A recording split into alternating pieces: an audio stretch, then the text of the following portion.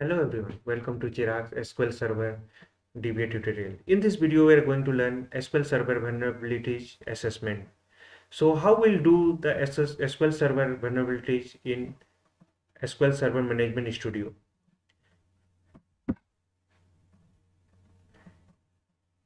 SQL Server vulnerabilities assessment tool is available in SQL Server Management Studio for SQL Server 2012 or later. SQL Server Vulnerability Assessment is easy to configure service that can be discovered, track, and help the remediate potential database vulnerabilities. Use it to improve your database security. So open your SQL Server Management Studio. So first, what is the SQL Server Vulnerability Assessment? SQL Server Vulnerability Assessment is the service that provides visibility into your security state. Vulnerability assessment include actionable step or resolve security issues and enhance your database security. It can help you to monitor a dynamic database environment where changes is difficult to track and improve a SQL security posture. So vulnerability assessment is the scanning service built onto the Azure SQL database. Thus employs a knowledge base of the rule that flags security vulnerability. It highlights derivations from best practice such as the misconfiguration, excessive permissions, and the unprotected sensitive data. The rules are based on the Microsoft best practice and focus on the security issues that present the biggest risk of your database. It vulnerable data. They cover database levels issues and server level security issues like server firewall setting and server level permission.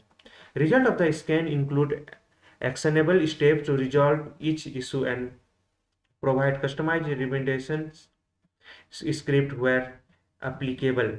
You can customize an assessment report for your environment by setting an acceptable baseline for permission configurations, feature configuration, database settings. Let me open SQL Server Management Studio. Just connect with your database. So I'm just connecting with my database local. So I connected with my local database and I'm just running the process. SQL Server vulnerabilities assessment. So right click on your database, go to the task. There is a vulnerability assessment and go to the scan for vulnerabilities. Just click on the scan for vulnerabilities. You will get a pop-up window. There is a left side your page. There is a server connection details, view connection properties if you want, and there is a report location where it will be saved. You can browse and you can change. Click on OK. If you don't want to change the location, click on OK. So I got the vulnerabilities. If you want, then you can export to the Excel and you can see on that. There is a total failing checks is 6. These are the high, 3 are high, 3 are medium. In later on videos, I'll show how to just resolve the issue. So now I'm not, in this video, I'm not going to resolve this.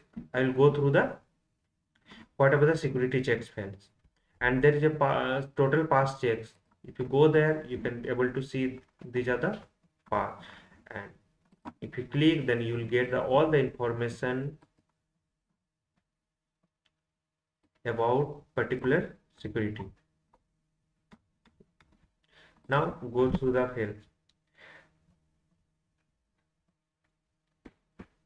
So remediate vulnerabilities. When a vulnerability is can complete, the report display in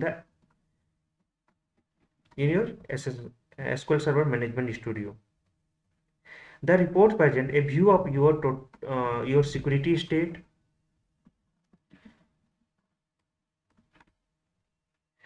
the number of issues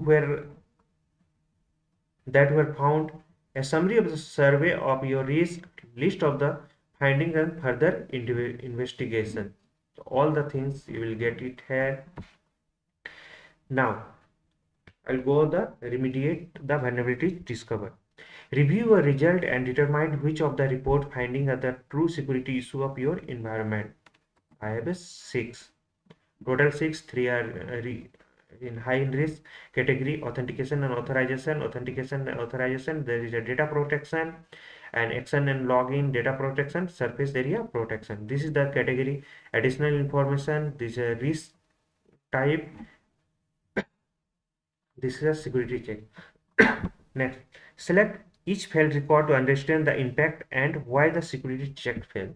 Just click on one, which one you want to. There is a option as approve as a baseline and clear baseline. Later on you will see on that. Now there is a name of the minimal, whatever the name, it will show there. Risk is high, status fail, no baseline set, and there is a description. SQL Server provide role to help them manage the permission. Roles are security principle that groups are principle. Database level roles are database wide and their permission scope. This rule checks that a minimal set of principal are member of the fixed database role. Impact. What will be the impact of that? So fixed database role may administrative permission on the system following the principal list privilege. It's important to minimize the membership fixed database role and keep the baseline of this membership. So there is a list also, you can go through that and read why this security failed, and there is a query, you can run this one, and actual result, the principal, DB owner.